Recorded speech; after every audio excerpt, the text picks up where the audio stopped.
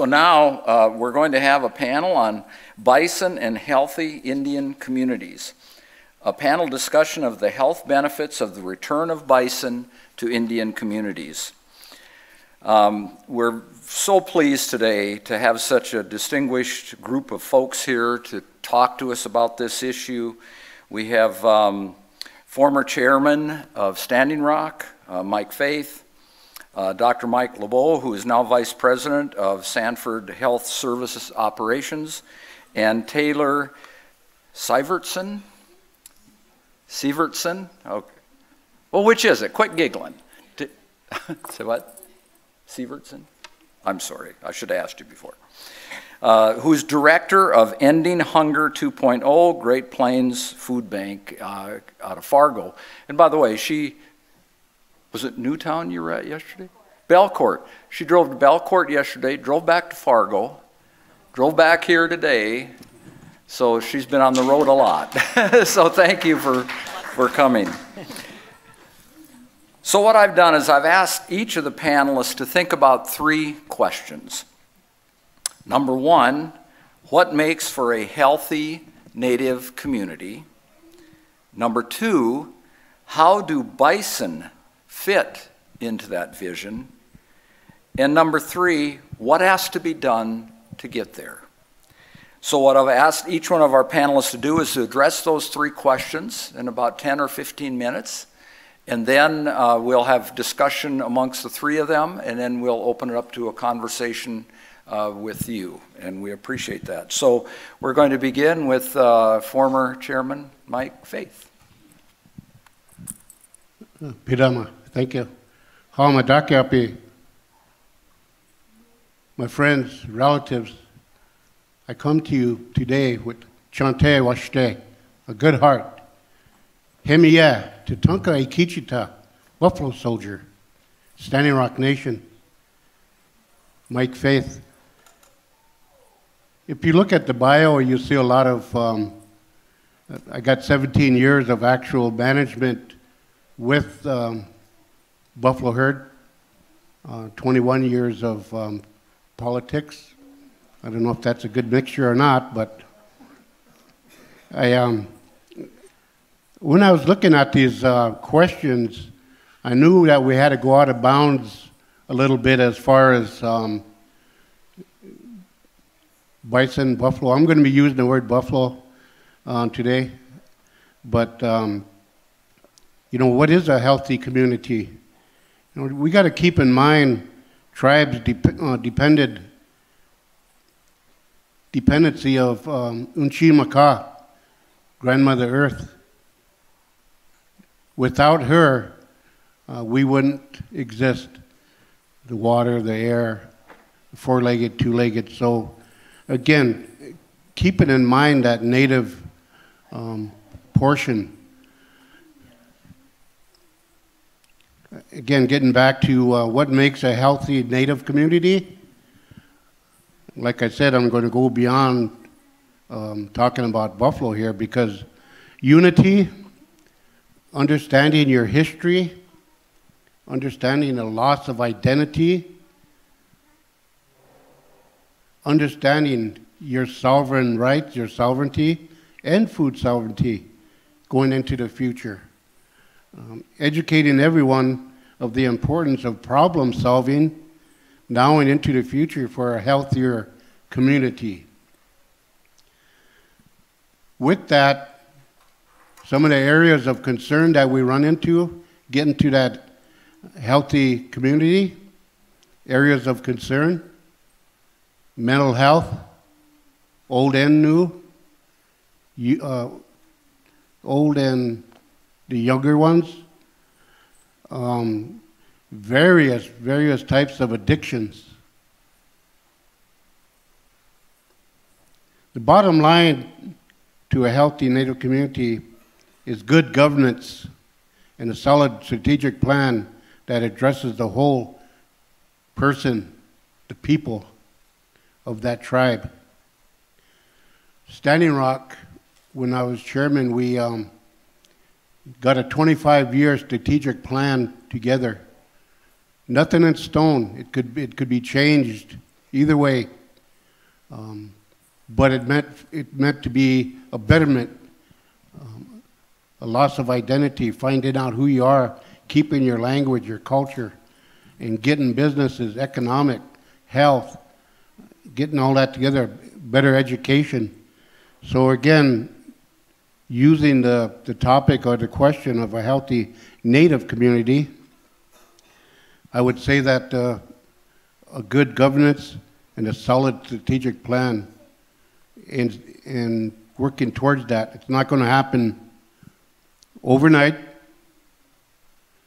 but I see it happening. And with that comes that healthy, that self-esteem coming up. And I don't know if the panel wants to go with one question and then go to the next one. So I think what we'll do is we'll tackle number one and then go on. So that's, again, it really has, you know, the magnificent animal of the buffalo was our part of our day-to-day. It was our clothing, shelter, food source, spirituality. And again, it was that looked up to, that spirituality was, they prayed for good rain, good grass, so the buffalo would come back. So again, I'll leave it at that. All right. My name is Mike LeBeau. As you said, I work for Sanford Health. I actually had the opportunity and met Chairman Faith multiple times. I worked in Fort Yates for just short of a dozen years, so spent a lot of time thinking about Native American health, and I'm honored to be here today.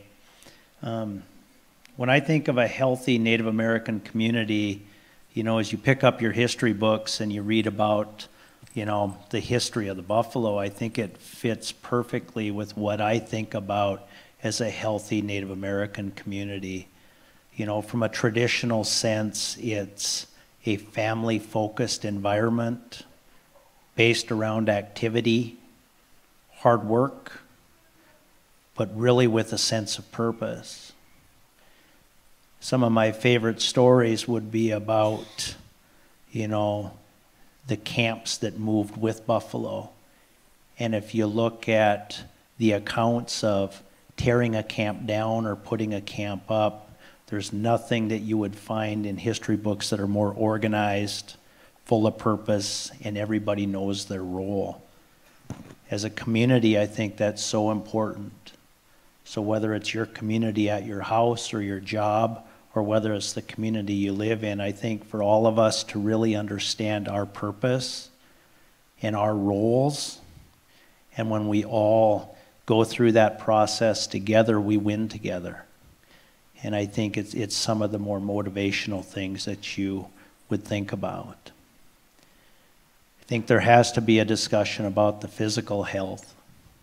It's where I spend most of my time, and still probably where I spend most of my time today. I think that by the time you see the physician, I think we're way too far downstream to think about health of a community. So I'm a kidney doctor by trade, and I did internal medicine, and so as people began to get sicker and sicker, that's where I got involved. And it was where I was most interested when I started my career. In fact, I was just telling the story that as healthy folks came to my clinic, I always enjoyed visiting with folks, but they'd walk out and I'd always feel like it was a waste of time.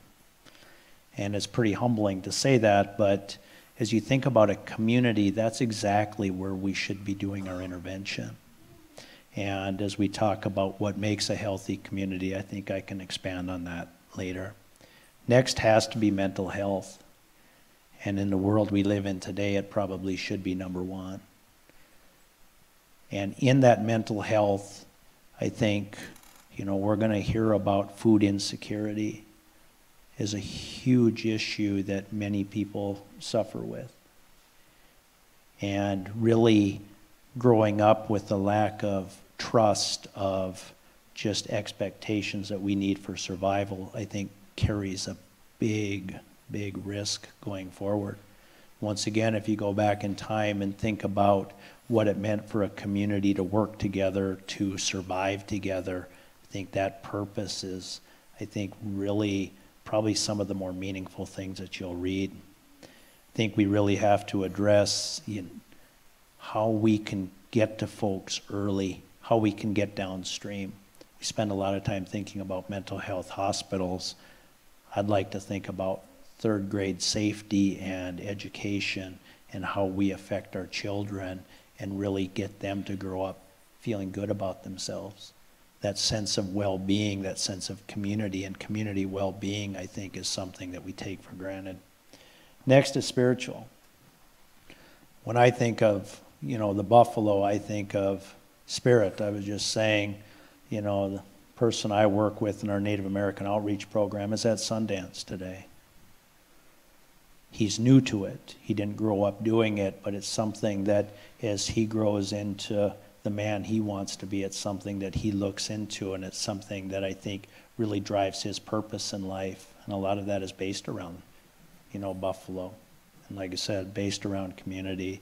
I think really having a good understanding of who we are and having pride in that is something that from a community standpoint is important. And that pride and meaning, I think, cannot be understated. That self-reliance and that ability to succeed on our own and succeed together is something that a community needs and something that needs to be worked on.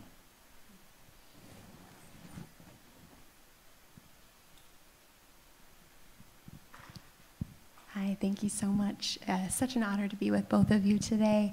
Thanks for sharing this space. Thank you for the opportunity to Bismarck State College to be here as well. As introduced, my name is Taylor Sievertson, and I have the pleasure of serving as the Director of Ending Hunger 2.0 at the Great Plains Food Bank. And when we think about the communities that we serve, we know that we need to meet basic needs. That means getting food to people right now, today, when they need a meal. But thinking about the future of communities really means digging a little bit deeper and uncovering the root causes of hunger and addressing those things so that there aren't folks who need to be coming to a food pantry or soup kitchen. And in preparing for this panel, I'll go a little off course as well. Thanks for the grace to do that, Chairman Faith. I have made some notes, so I'm going to refer to some of my notes here. But in preparing for this panel, I came to this space with a lot of humility and asked for a lot of grace because I am not a Bison expert. But I am someone who is steeped in the knowledge of food and food systems and how food is really at the center of how we grow from the land and are connected to the land. And in thinking about some of today's conversation topics, what makes a healthy Native community? How is Bison a part of that? And what are some of the solutions that really keep Bison at the center of a healthy community? I started to think about, what's the sort of opposite side of that? What are some of the barriers to a healthy Native community? You've heard about some of those already.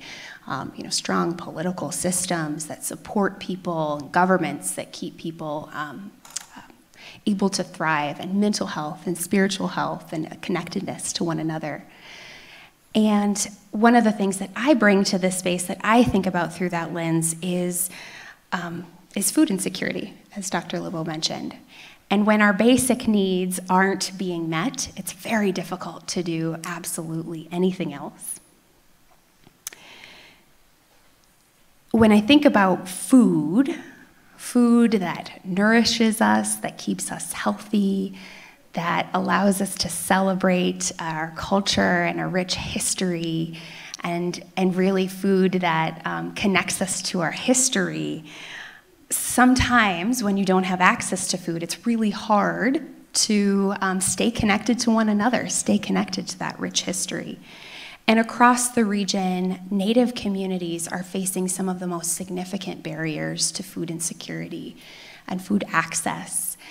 And so when we look at supporting a healthy community, we know that we need to address food security, food access, and then nutrition-related chronic disease. So we get to share that space a little bit. Thank you for for that.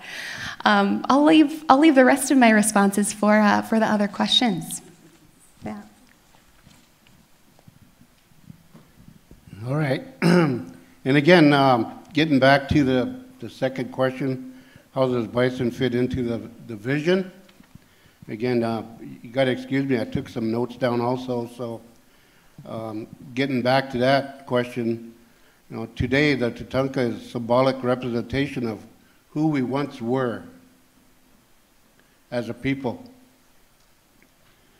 As the tribes bring their herds back, it symbolizes the growth and health of its nation. So again, bringing back the buffalo in a good way, storytelling. We always look back, and I'm glad that Dakota's here because, you look at, you don't see no books back in the history. It was always storytelling. This is how they did it. This is how they completed this and that. So in the culture of the native culture, storytelling was day to day. That's how they passed things down.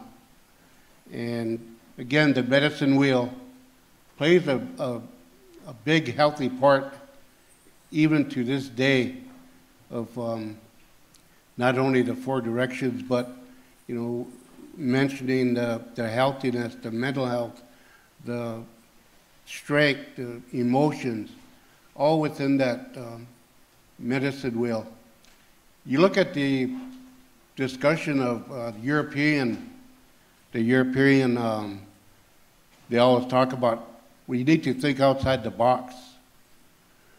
I look at the tribal members and tell them, we need to look within the circle that we live in, the medicine wheel. That's where we stay healthy, and that's where we learn within the structure of the medicine wheel. And again, the European model of thinking outside the box, similar, but again, I like looking at the definition of looking within the circle of the medicine wheel. It helps us identify who we are. I talked about the loss of identity earlier. It's here. We're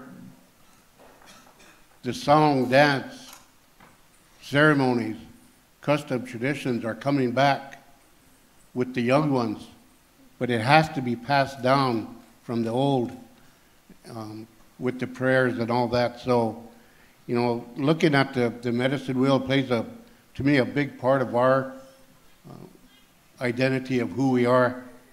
And of course, it was a major food source for us. Again, I mentioned earlier, food, shelter, clothing, spirituality. It's so important that we educate all, Indian, non-Indian, of the importance of the magnificent animal, the buffalo. For 17 years, I worked out there as a manager. And I'll tell you this, you learn daily things that you thought, they're survivors. I think it was Kevin Lear that mentioned earlier that, the guy from the park said that they're so healthy that you don't know they're sick until they actually show you. They'll probably lay down or collapse. So again, it's just, to me, it's the importance of keeping that animal alive with educating all. So I guess I would say that right now, as far as the storytelling, how does that fit into our vision?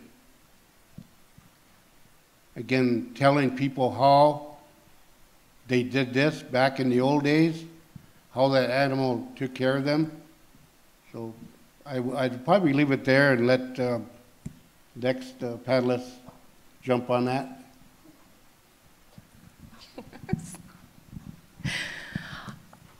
One of the things that I think about in ending hunger, we think about ending hunger for us at the Great Plains Food Bank means the right food at the right time in the right ways.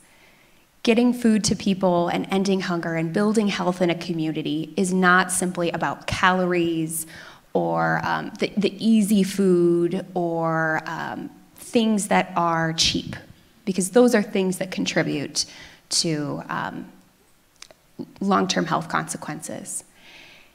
And so when we think about serving Native neighbors with the right food at the right time in the right ways, the buffalo is a really central part of that. And certainly it is not only sustenance, but is really this central part of culture and ceremony and celebration.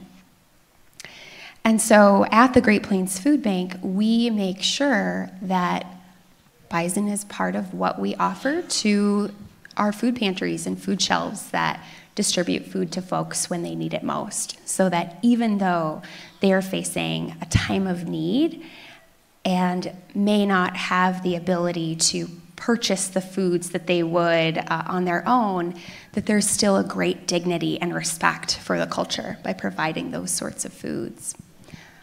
I have a little more, but I'd love to hear from you, Dr. LeBeau.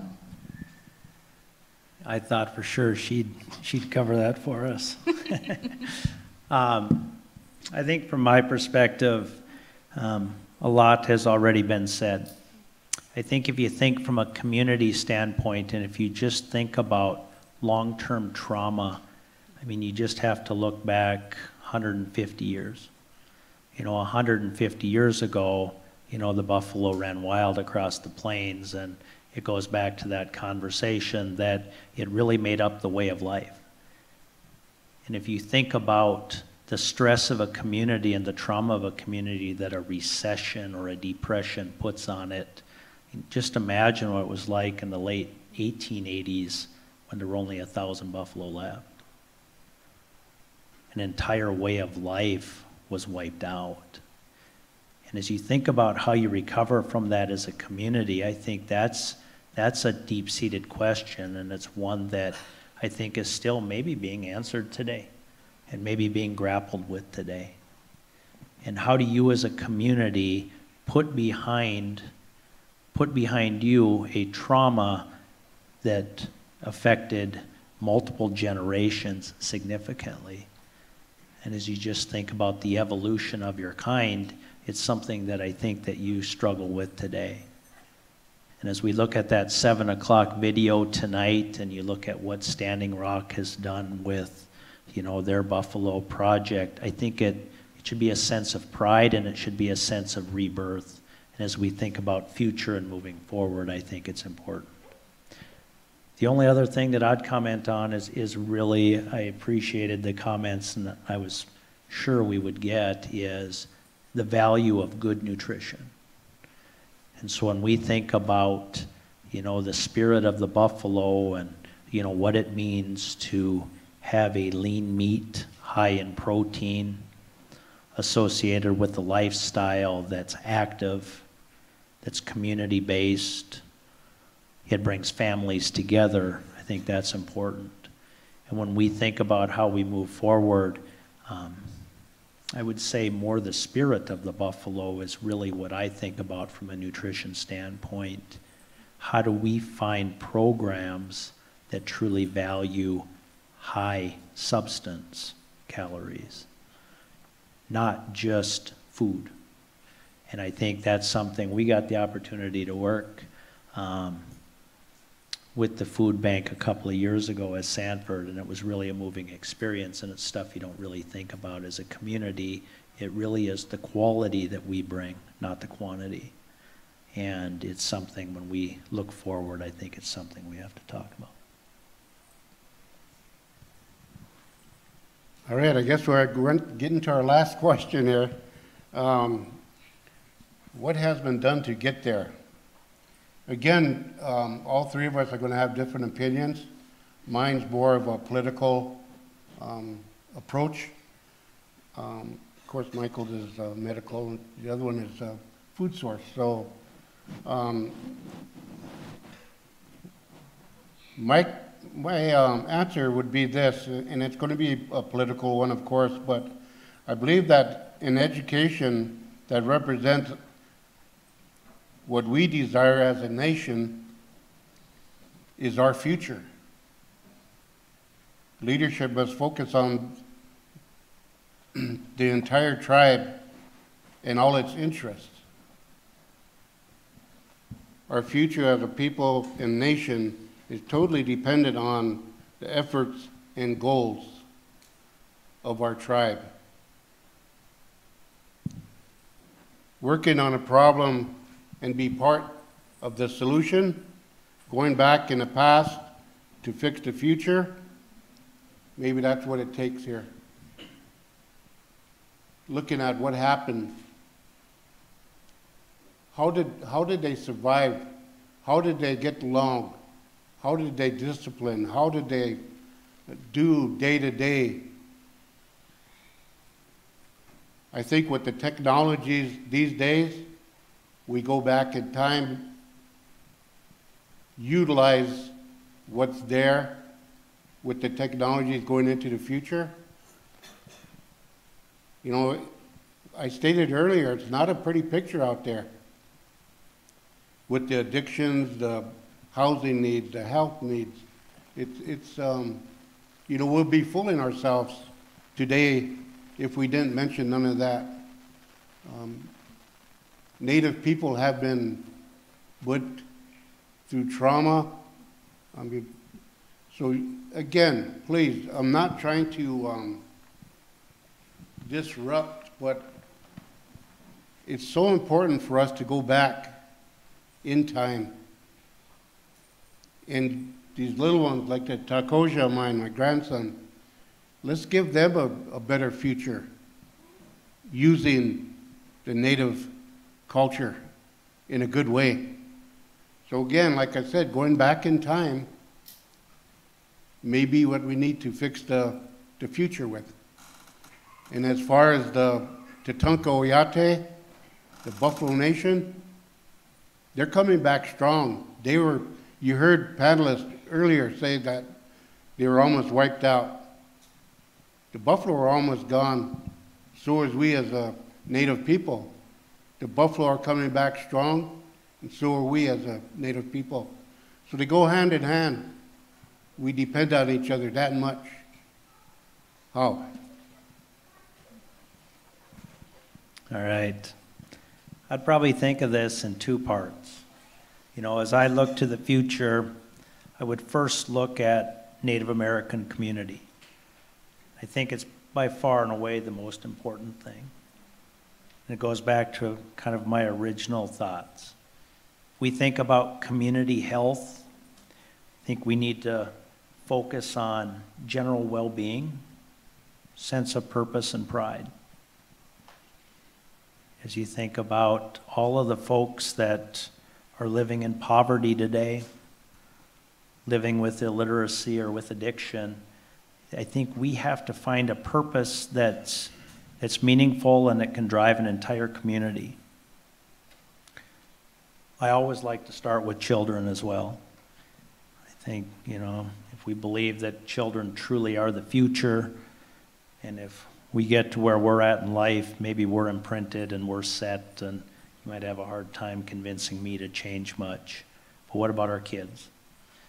So as we think about our school systems and what we offer, I think it's important for us to think differently about where we're at. One of the more controversial things I like to say is I like to think about Indian culture and tradition, but I think like any tradition, any religion, I think it's important that we look at it and really make it meaningful in today's society. I think to get caught in the past, I think to look at the past is important and learn where we're at, but to take the best of our past and add it to our future and really be able to change the tribal tradition and the culture to fit with who we want to be tomorrow, I think is important. And it's a difficult exercise. I think it's difficult for anybody going through that. When I think of that, I think about tradition of feast. You know, feast in the 1870s was a fantastic experience. It was done after a significant hunt, after a significant event, before a significant activity. But in today's world, when we talk about quality, we probably don't feast like we're supposed to. And I think that's a lot of cultures. I don't think it's just Native American culture. But when we think about what is tradition, I think we should be part of the group setting what our tradition is for the next 100 years. So take what was beautiful from the last 100 and add it and make it a healthy lifestyle. Regular activity and exercise. Time in self-meditation and prayer. Quality time with family. If that's our tradition, and as you read through books, when I think of the buffalo hunt, that's what was special to me, is that's exactly what a buffalo hunt was it was quality time for a community to spend together. I think it's important that we think about our well-being, and we can pick off each of our addiction, medical health, mental health, and to me it should really be a community's involvement in what a healthy lifestyle is going to look like. And then let's make that our tradition. And 100 years from now, we'll look back at our elders and we won't be able to remember 200 years ago, but instead, 100 years ago, our elders said, this is what a healthy tradition is. But that's something a community has to buy into. From a medical perspective, I could spend all day, it's probably something I think about lots, is how do you improve wellness in a community? I really believe we need a different model. The delivery of health care on Indian reservations is broken. We count on our government, and anybody who picks up the paper has read many, many times about the state of Veterans Affairs, VA healthcare. And I mean, there's scandals, there's terrible reports, and I'll let you know that the VA is funded at just about 50% more than Indian Health Service per member. So the waiting lists that kill people at the VA, the lack of care and resources at the VA is twice as good as Indian Health Service. And very rarely do I pick up an article in any national paper and read about the barren landscape of Indian Health Service. So we have to think about how we deliver care differently. I think whether it's virtual medicine, whether it's protocol-driven medicine, whether we can find more nurses to deliver care differently, I think is important. I think to set an expectation, one of the most heartbreaking things in my career was when I sat down in a clinical exam room in Fort Yates, the patient would sit down and their expectation of me was never what it should be. If I forgot to follow up on a lab test or didn't get medication to a pharmacy, that was okay. And until we change the expectation and really the delivery of care, I don't know that we'll ever get where we need to be. And if you take that model, you can deal with mental health, you can deal with addiction studies, or addiction, you can deal with all of it in the same thing. And so it's really, I think, a thorn in my side, and it's really something that, you know, I like to spend my time contemplating, but I think the care and the delivery of health care needs to change as we go forward.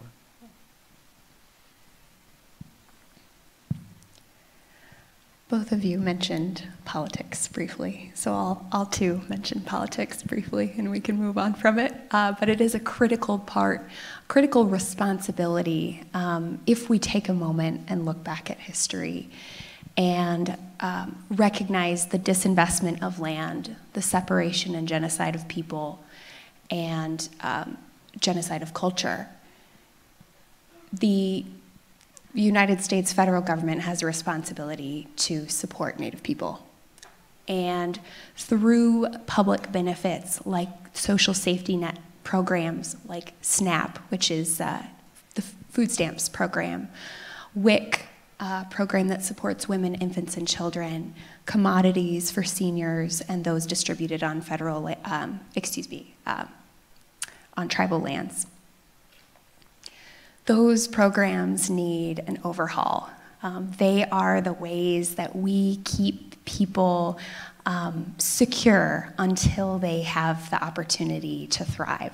Those are the things that serve as the launching pad to keep a family from falling through the cracks. And so when we think about food security and economic security, those are some of the cornerstones.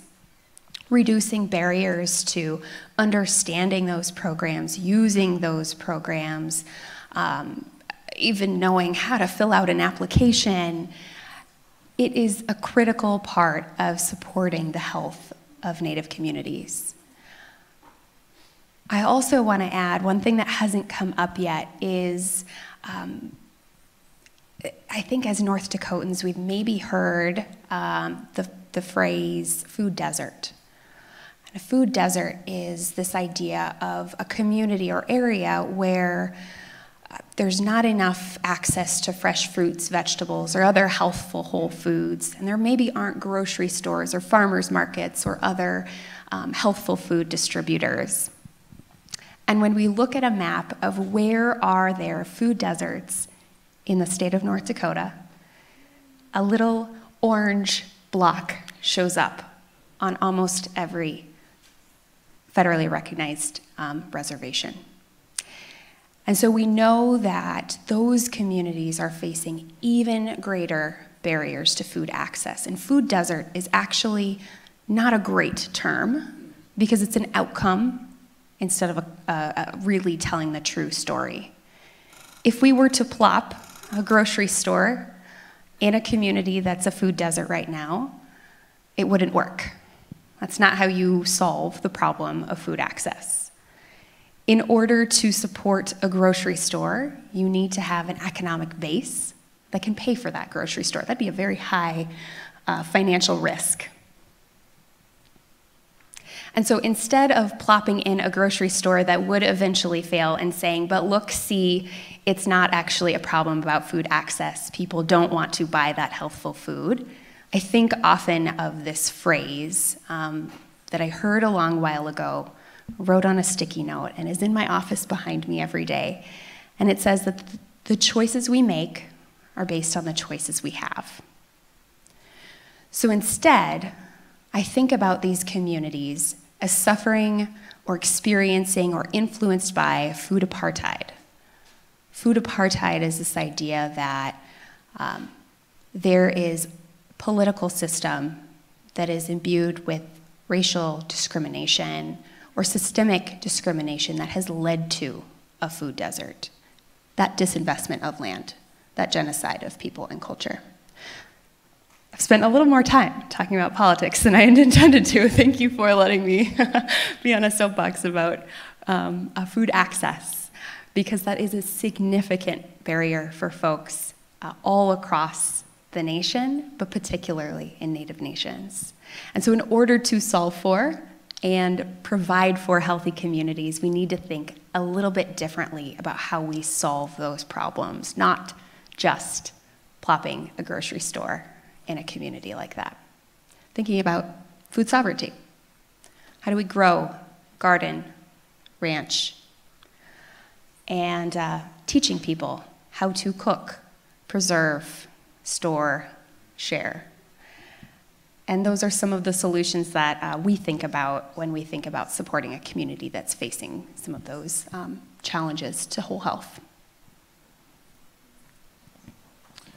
Well, thank all of you. You've given us a lot to think about, and I've got a lot of questions kind of bouncing around in my head here as a result of your comments, and I really appreciate your comments about the food desert. So my question is, I heard what you said at the end. It's that we have to teach people how to do this, but what do we do? If somebody came to you and said, okay, let's solve it today, what are the 2 things that we have to do to solve this food desert problem? Well, I think the first thing is shifting power back to Native communities. I don't think we solve for Native communities and community leaders. I think it's really asking folks in those communities how they interact with food.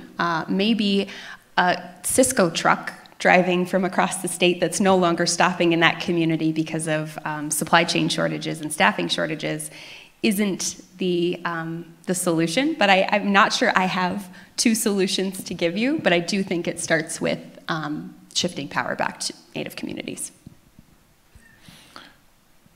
Chairman? Again, going back, getting all the information we can from the elders, you know, how food sovereignty into the future with climate change coming right upon us. I think it's more important now than ever to start these educating our own people of how did they plant different types of small gardens. What did they do with the deer, the elk, the buffalo? How did they preserve it? How did they can it? Little things that maybe just nothing new to an elder, but for our young ones to look into the future for survival, we have to go back in the past to keep our future alive.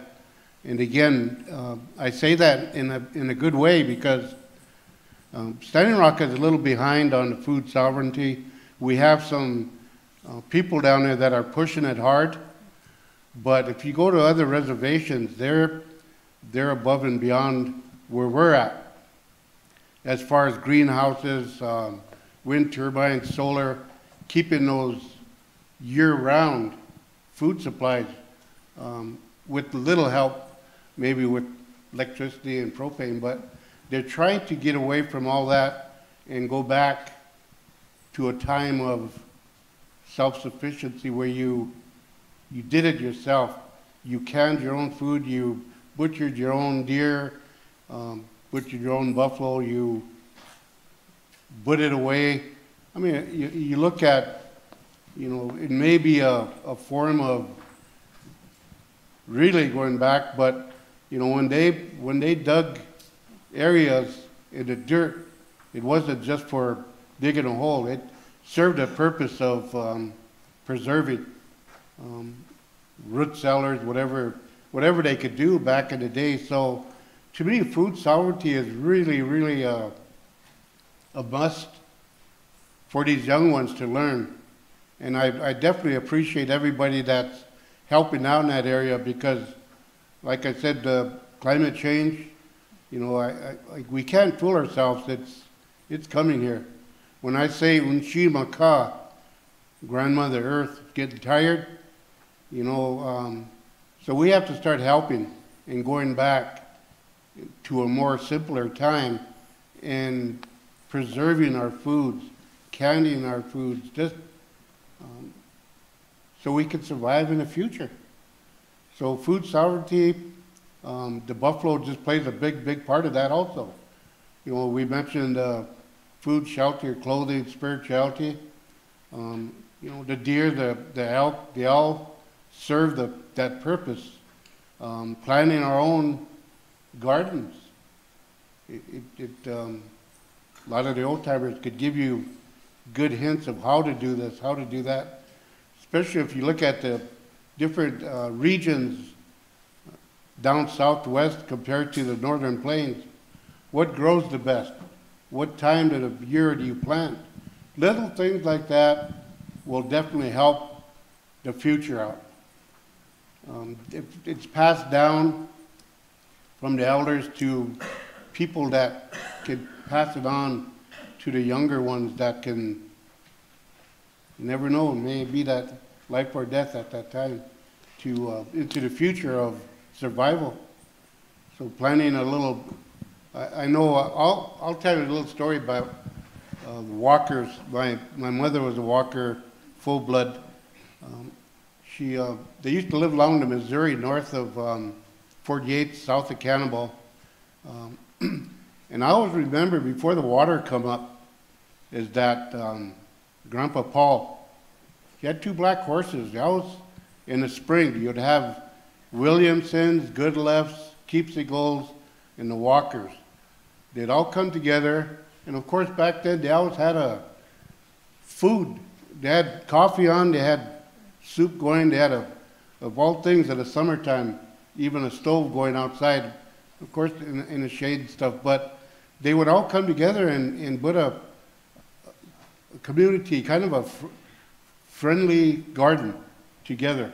They would all help put in whatever, and as they matured, they would come and take their portions and leave, but a lot of visiting, laughing, storytelling. And I always remember that, I was fairly young, but that round bread, that gabubu bread they call it, but it was a fry pan. I mean, that, they always had that on, that and coffee, but they would always do that garden. And being on the bottom down there along the Missouri, I mean, that was, when you turned that dirt, that was dark, that was good soil. And of course they came along, they hoed it, I always thought that was like a 20-acre garden. It might have been only 4 or 5 acres back then, but to me, I mean, they did everything with the plow, the horse. They picked it, they took the weeds out. The corn, in the late fall, I always remember Grandma Gray Bear, she would, use a white cloth. It most likely was a sheet of some type, but they had it there above, and they had corn, they were drying corn. But it had air, and then they would turn it, and of course, her 2 daughters would always carry little tree branches. But it was for a reason, I guess, you know, flies and whatever, they're always swishing around. So again, getting prepared for the winter. They had a big pile of wood cut, split, ready to, there was chores all the time. So again, going back in time, seeing them get prepared for the winter months and doing it as a group. You know, I think the Williamsons probably lived 2 miles to the north. Keepsicles were probably a mile to the south. So, but they would always come in and help. Again, that was part of surviving through heavy winters and getting ready for fall, and doing it in the fall, the hunts. It was from rabbits to deer. Back then, it was, you know, the buffalo were pretty much not coming back. 1965 was when Standing Rock got their first animals back from Teddy Roosevelt. They set aside some land, but, you know, they always came together and helped each other out, get those prepared for winter months. I'm just going to guess, Chairman, you talked about the river bottoms. That's probably all flooded now. Yeah, it's been flooded for quite some time. So you can almost tell how old I am too. Yeah. When Michael was talking, he was talking elder, pointing. Yeah, so. I wasn't saying anything. But again, yeah, it was. It was before the Flood Control Act took all the prime land, the nice wildlife down there. it was probably a more relaxed time, but there was a lot of hard work that went into getting prepared for the winter months too. But they didn't really show it. There was a lot of laughing and talking that we saw. So, but they passed that down, saw how that was done, even to the wood chopping. You had to go get it. I mean, even in a dead of winter, you still had to take the ashes out of the stove, get it outside, pump water from a well. I mean, so I kind of remember those days, but the thing that keeps in mind is the community garden that they did. It's a family plot from the Walkers, but you had 3 different groups come and help maintain it, and they all gave. Everybody got equal out of that. So, Dr. LeBeau, see, when Taylor responded, which I thought was beautifully, that she's not about to tell Native people how to solve this problem. I thought that's a remarkable answer.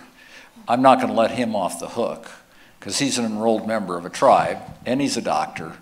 So now I'm going to ask him, how do we fix Indian Health Service that you talked about? Yeah, I was actually gonna point to Mike and say that's a great question. I would have probably scheduled a meeting with Mike and said, hey, we got a problem, you need to fix it. Probably how I would have went about it, but in my mind, I think of,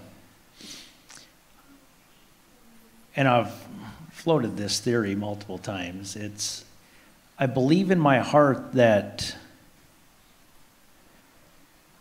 well, I'll say it, on my bad days, I feel like the government, it's set up as more of a harmful agent. That's on my bad days, the way Indian Health Service sits today.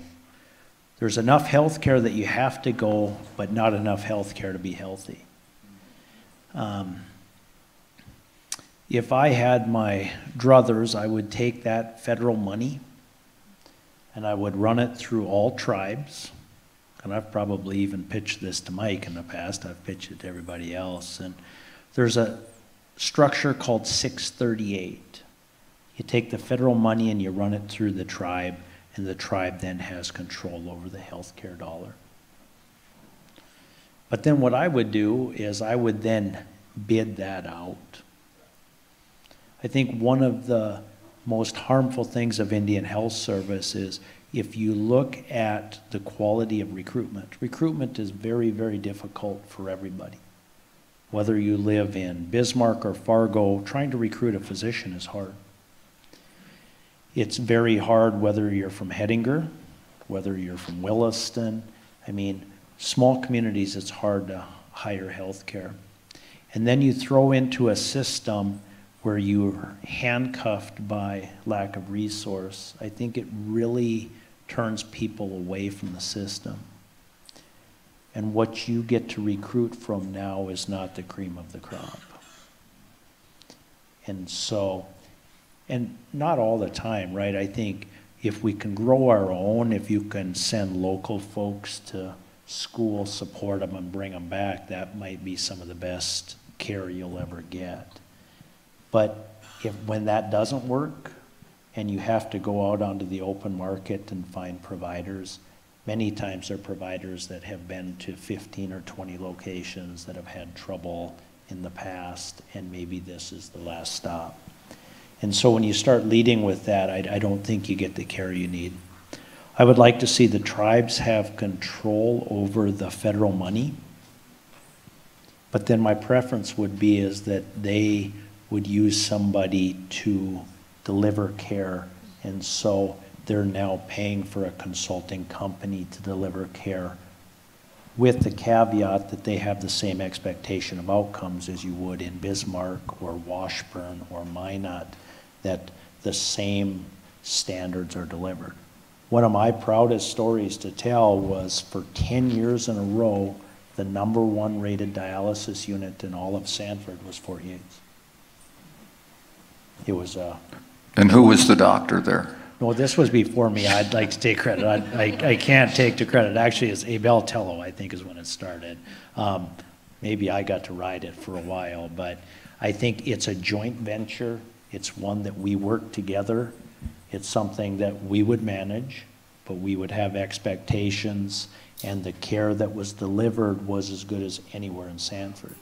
And to me, that model of a true approach of teamwork with modern day care, and in that model you can now start to truly think about how we manage diabetes differently, how we do screenings differently, how we introduce virtual care.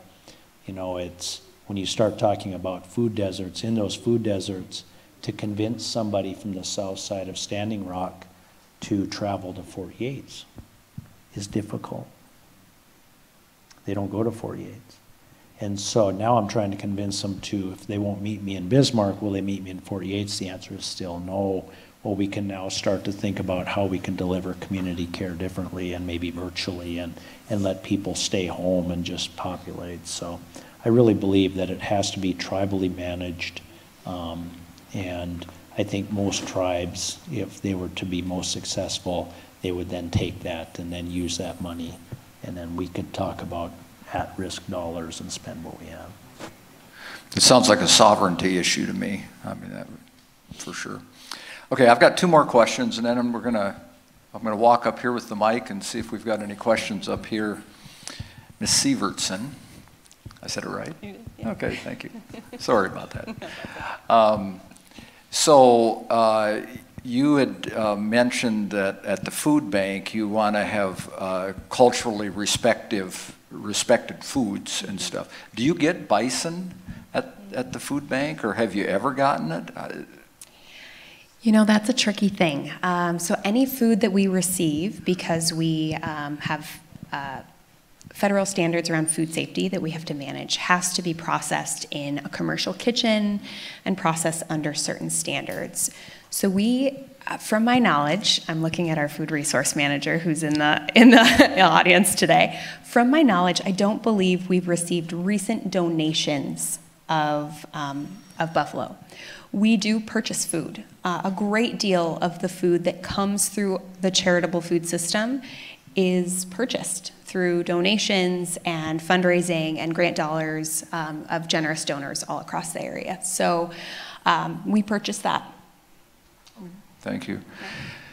And Chairman, my last question, is there a program at Standing Rock? Well, let me back up a little bit. I've read a lot about the use of bison to the issues Dr. LeBeau was talking about for spiritual health, for mental health, and so forth, and that some of the reservations have very specific programs to address those issues, using the bison as, I guess, a mechanism to improve mental health and spiritual health and stuff like that. Are there specific programs, or is it just the presence of the bison and the ceremonies that go involved? Is there a specific program? Am I making sense on that? Well, first of all, you have the food distribution USDA program that do get 1 pound burger that they'll give it out to the participants or the ones that are eligible. Back in the day, I used to knock a bull down and get it processed, give it to food distribution, to the elderly programs, and we also had 3 freezers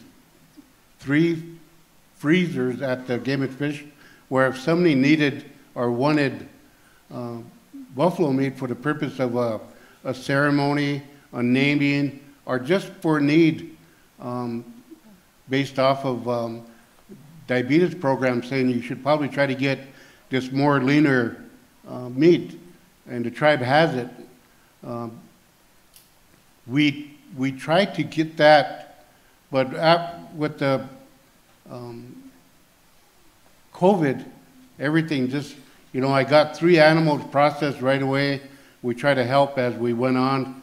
Didn't realize how long it was going to be. The processing plants almost come to a stop during that time. So we have resources available for, like I said, sundances, ceremonies, people that want to just ask for it for the purpose of a healthier choice. Again, you're going to find out that the younger ones, or even to the middle-aged ones, has that little bit of wild smell and taste to it. So when you're frying it or whatever, it doesn't appeal to a lot of people, surprisingly. But it is a healthier. We try to educate a lot of schools.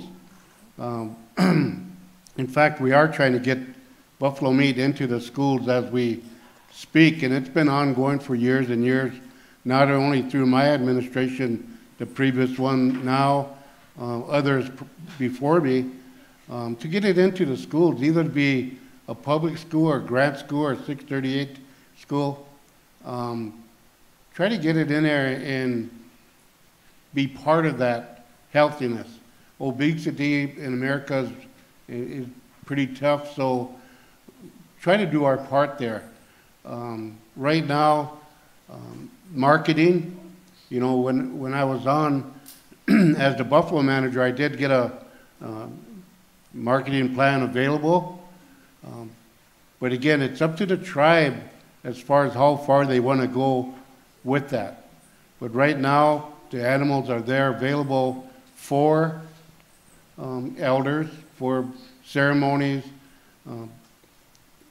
And I don't know today if they reopened up those freezers as far as the general public or membership asking for them. But the plan is to market some, and then of course try to get it into the schools for right now you got so many warmers. You warm up this, you warm up that, pizzas, what else am I thinking of, McDonald's, McNuggets and things like that. We're trying to get away and see if we can get the buffalo meat into our school program. In fact, some years back, the Standing Rock Grant School, which at that time had 700 students in it, we would have at least 3 times a week some type of buffalo in their menu. And again, you're not governed by the Century Code of a state. You're contracted it, so you, as long as it's approved of back then by USDA or a state facility that had a USDA inspector, then they did a little, not quite a co-op with the public school, and that all went out the window because of, they didn't allow that. So there is avenues of getting it. And, you know, it's up to our members to ask for it. All right, do we have any questions? Oh, right away.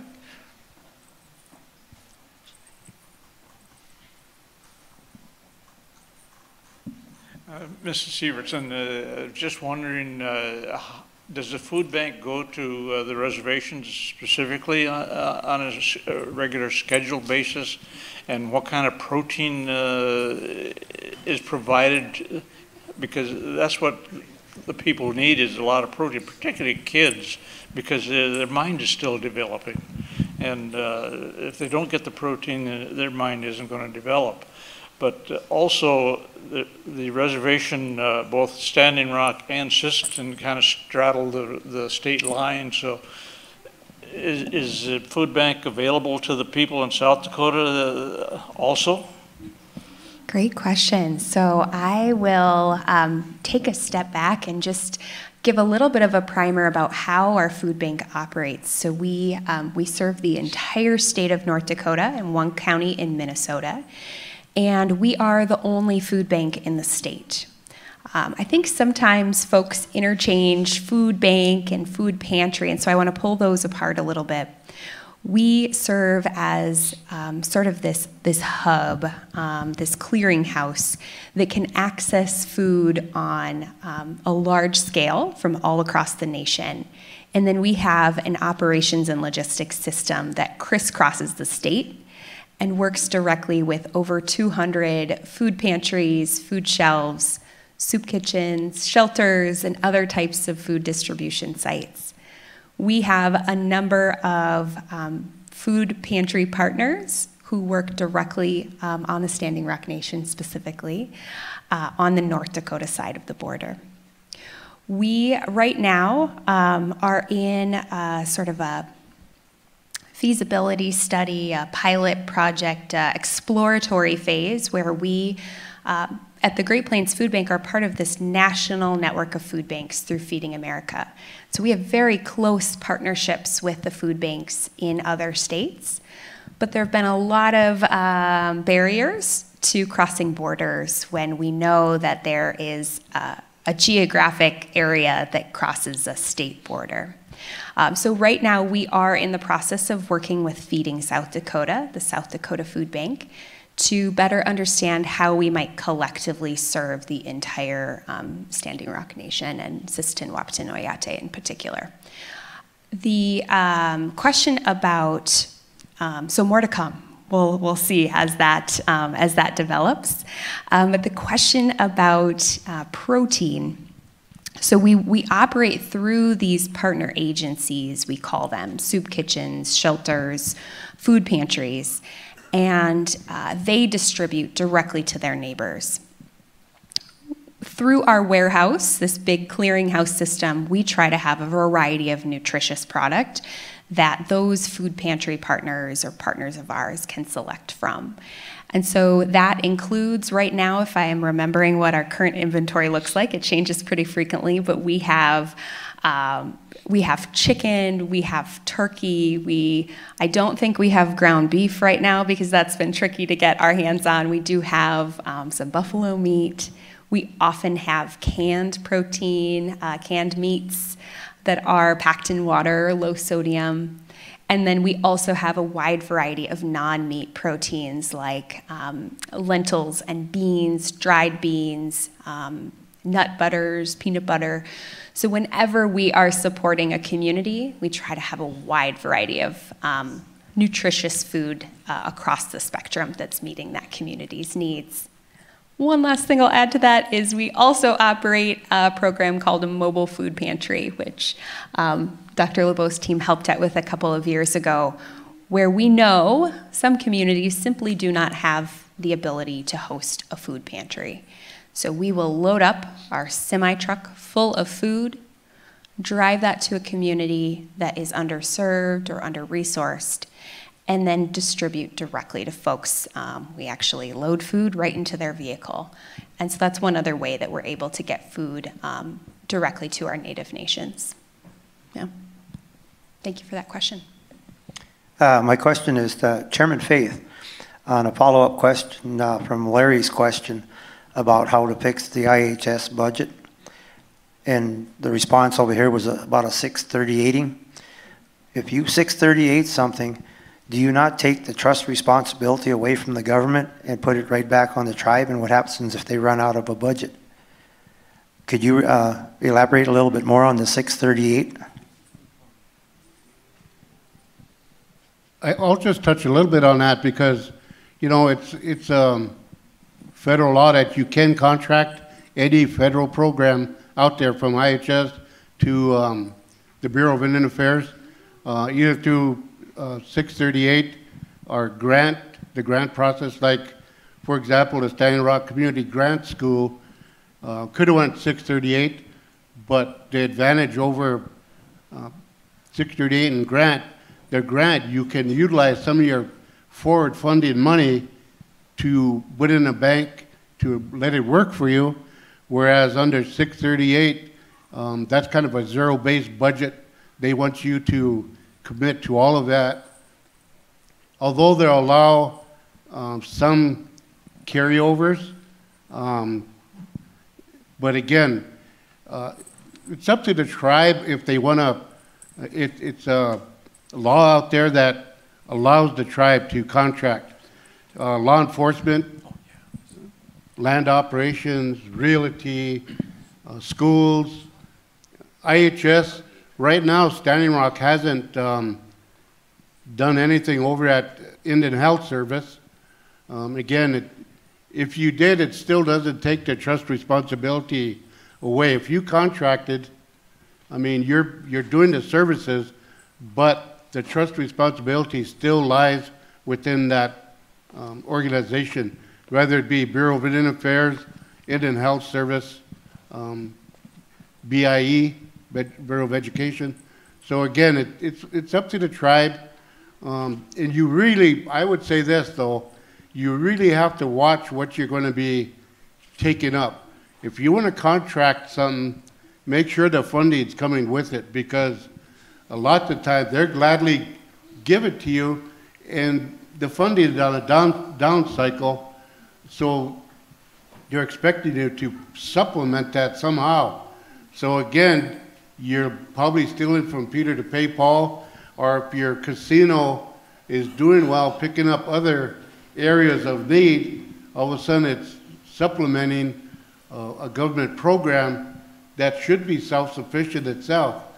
They're cutting back on funding where you may have a need for 10 employees and they're going to give you enough for 5.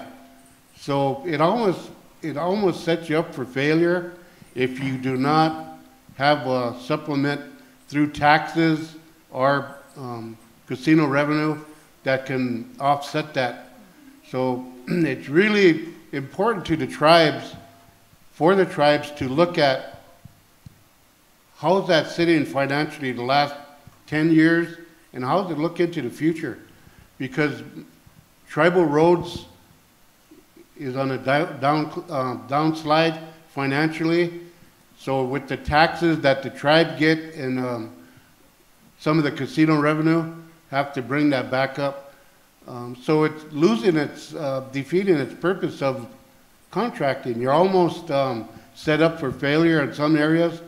So you got to almost want to make sure that you have that funding into the future, so you don't have to retrocede it back. Makes the tribe look bad if they have to give a program back. It looks like they failed it, but unfortunately, sometimes the federal government, I just mentioned them, the BIE, BIA, IHS, don't bring the funding. Law enforcement, you know, we haven't contracted law enforcement yet, and they're still probably short 15 employees. Law enforcement, boots on the ground officers. So, you know, they're saying, well, you could contract. Why contract something that is going to fail on you? You're not going to have enough police officers. You're going to have burnout. You're going to have to supplement. So you got to be prepared for that. Yes, it's a federal law where you can contract, but I would say to anybody under a tribal status is watch how that funding cycle has been going. If you give me just 2 minutes, I would say, from my perspective, I really appreciate the comment, right? But I'll tell you, tribes are supplementing healthcare today, whether they like to or not. And when they don't, it's on the backs of the patients. So in my mind of the 638 is, if there's enough dollars that it's $1,100 per member, you bid the contract, what we call at risk. And so if it was going to be me, I would say, if you give me $1,100 per member, I'll take care of them. You know what your budget is at the beginning of the year. If I spend $1,300 per member, that's on me. I'll eat the difference. And it's called at-risk dollars. It now gives me true flexibility in how I spend my dollar. I can now spend it on food. I can now spend it on transportation. I can spend it on a lot of different things. But I'll take $1,100 per member. That's what the federal government gives. And if I spend any more, it's on me. So it's a set budget. In the tribal budget, you have a set dollar amount. If I can deliver quality care for $900 per member, I'll split it with you. So we have $200 per member that we save. I'll split it with you. I'll give 100 back. I'll take 100, and I might even make some money at it. So it's a different model of care. We have to think different than how we deliver care today.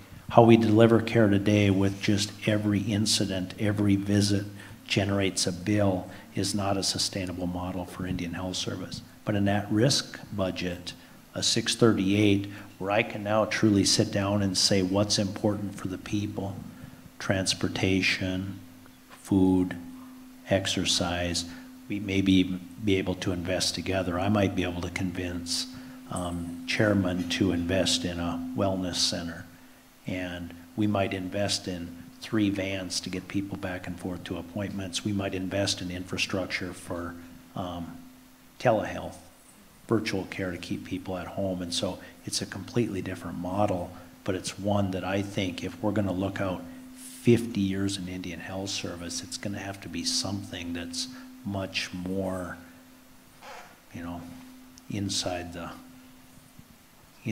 wheel more than it is what we're doing today, because what we're doing today is not a sustainable model. Okay, we've got one more question. Hello? Okay, good. I worked for the Cooperative Extension Service, and of course our goal is education. We do education in gardening, food prep, food storage, and so on. But the thing that drives me crazy is how do you change the attitudes to get it done? And you made such a good point by saying, I'm not going to tell them how to do it. They have to do it. But I want to know how we can influence that attitude to get the doing done. That's what I have to say. Well, I think there's an interesting key here that what makes you interested in trying something new? What makes all of us interested in doing something a little outside our comfort zone? There's maybe some creativity in that problem solving. One of the successes we've seen in some communities in northwestern North Dakota is bringing elders and kindergartners together and pairing this deep, rich history, who are sometimes grandparents or great-grandparents, with small, young children. And the joy that comes from play and tasting and touching food can be shared between parties like that. So that's one idea, but I think that it comes from thinking about the things we all enjoy when we're learning, being able to do while we are learning. Yeah. Thanks for that question. I think it also comes from these kinds of conversations, by you folks saying some things that are at issue or offering up places where you're looking for responses, and these folks thinking about that too. We can make things better. And so how many of you have canned in your past? Okay. How many of you have taught somebody how to can? Okay, so there are a few of us here, and I think that's the power that we're talking about here, is just open the conversation and we'll all do better. Well, this panel draws to a close. Thank you so much to our panelists. What an engaging conversation. Thank you, thank you. I appreciate it.